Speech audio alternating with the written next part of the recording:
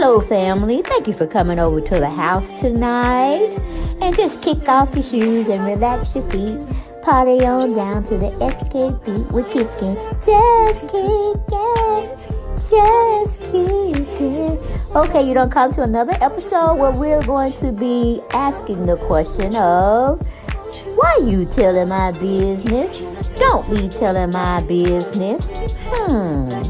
Why not? Because a can and a can, a can, a can, and a wheel.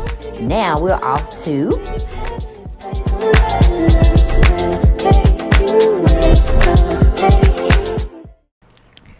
Hello everyone and welcome back to the channel. Yes, you're on Deb Chanel's 48th World. And we're finna give this life a twirl. Okay? I just felt like rhyming like that. But honey, baby, the head BIC, the one that said she was the queen that built what we now know as the Real Housewives of Atlanta. Honey, Shady old Carlos King is coming through, and he is having a nightcap show rendition of season 1 of Real Housewives of Atlanta, and he's bringing the OGs back. And guess who's not gonna be a part of it? 5, 4, 3, 2, 1. Hey, Nene won't. Hey, Nene won't. Wanna know why? Because she got her man that she stole from a lady, and she's suing Bravo. Hey, it must be crazy. Yes, honey, Miss Neneleakes in all her glory is not going to be present at the first and only nightcap that Carlos King is bringing back and out for us to meet the OGs that started the Real Housewives of Atlanta and put it on the map. But the head BIC girl won't be there. And what kind of shit is that, Nene? I tell you, Bravo shading you, Truly Entertainment shading you, NBC don't want you to be even known to them anymore, girl. Child, it's a hot mess, and this would have been a perfect time for you and Kim to sit down, because aren't you messing with the married man? Because Katrina Leak said you are. That's how you got her dad away from her mama. Yes, all of your slip sliding in and out, everybody's husbands in Atlanta, Georgia. She got your head on a platter, Miss Leaks. She got your head on a platter. And since you going around here allegedly dating Shaba, scammer man, and Lord knows we don't even know what he's been telling you regarding the situation with his wife. He's probably feeding you a lot of bullshit, Nene. A lot of bullshit. And you can't see the forest for the trees because you just happy a man of his stature, a man that looks like how he looks, would be attracted to you. Girl, you thought you were adding value to Greg's life when he was living. I'm pretty sure he could do better, but since you can help him in ways and open up doors for him that he couldn't really get to, because yeah, he had more friends in the past or associates, and they felt miserably trying to get him to the main source of everybody in Atlanta and bi-coastal. All right, and then he has that flair. She has rubbed heads with some of the who's people and all of that. And you're trying to capitalize on her notoriety. Yes, you're trying to look into her address book to see how many lucrative women she know that have men. And it ain't just them. You can cut a suit up for a woman as well, if it need be. I mean, people like Fantasia. What's his name? Hamilton. I forgot what his name was. Dang, I can't think of his name. Anthony. Is it Anthony Hamilton? He's a singer. And some basketball players. Of course, Peter Thomas.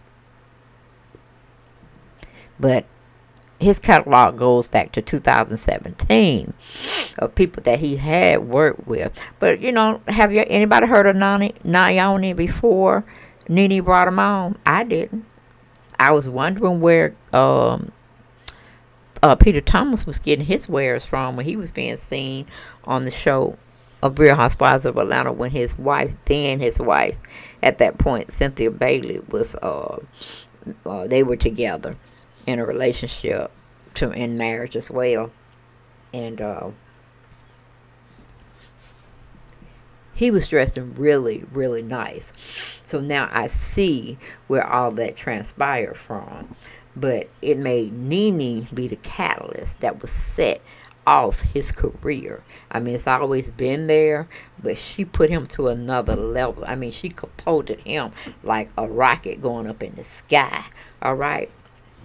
And some people say, we don't, him and his wife had an understanding that Nene was going to just be his mentor. She was going to be putting him in position to meet a lot of influent people and this, that, and the third. And the wife kind of bought it at the time. But then when she started seeing Nene traveling from Africa to Las Vegas to Paris, France, and all these things, she's like, they ain't doing no meeting people, trying to build up his clientele.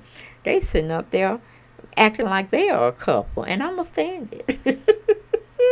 And I guess when Nene, he wasn't with Nene, he was at his wife's house, and they were getting it on and getting into it. Okay, so it's just a hot mess. I don't understand. I really, really don't understand how things have gotten now with people and trying to form relationships.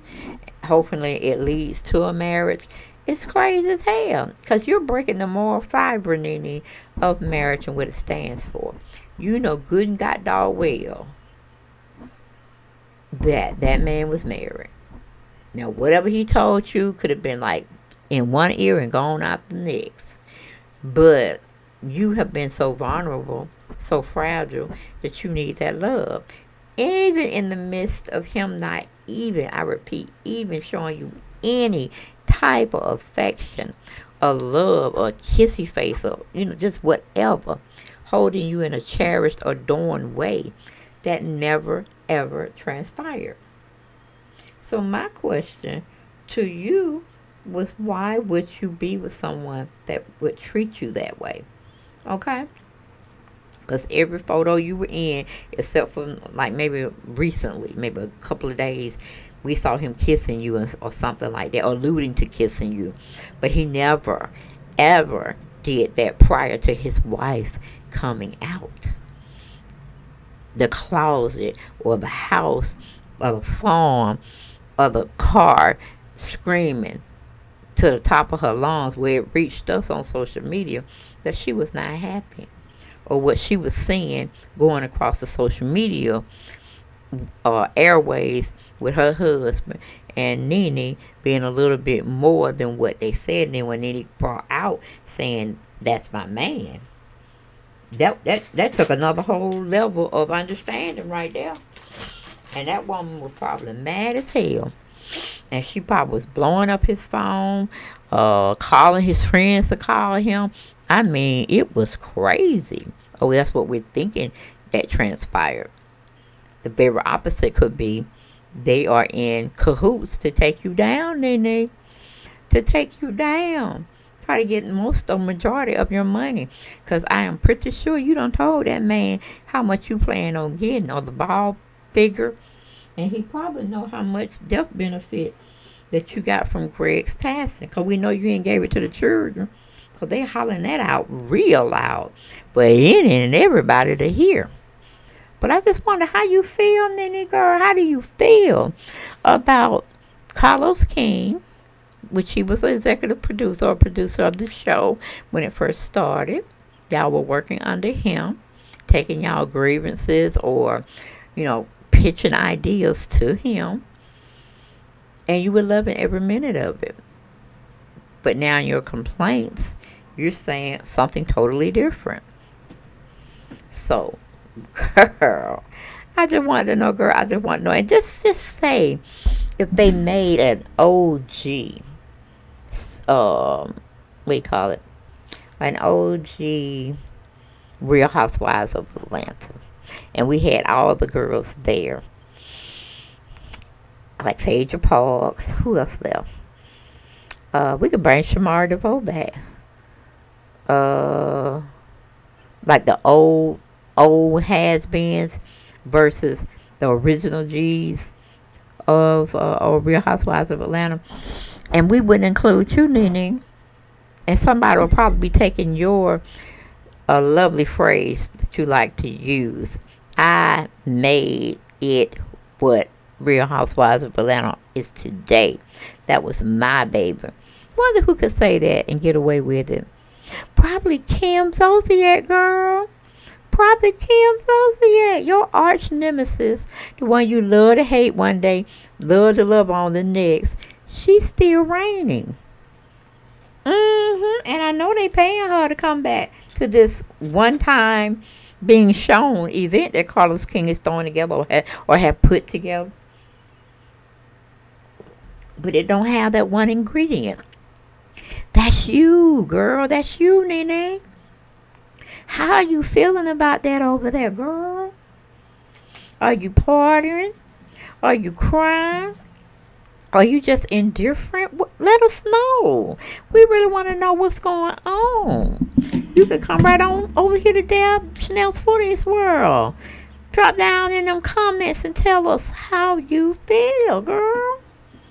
That's embarrassing. Really, it is. It's really embarrassing. And I wouldn't even be showing my face out there like that for people to come up and ask me anything. But girl, you bold. You bold. You're a better woman than me. You are a better woman than me. But that's all I got for this video, guys. Like it, love it, gotta have more. Make sure you subscribe to the channel, share my videos, and get down in those comments, okay? And let me hear from you. And definitely don't forget to hit that like button, because that helps me and my algorithm. All right? I'll see y'all next video. Bye-bye.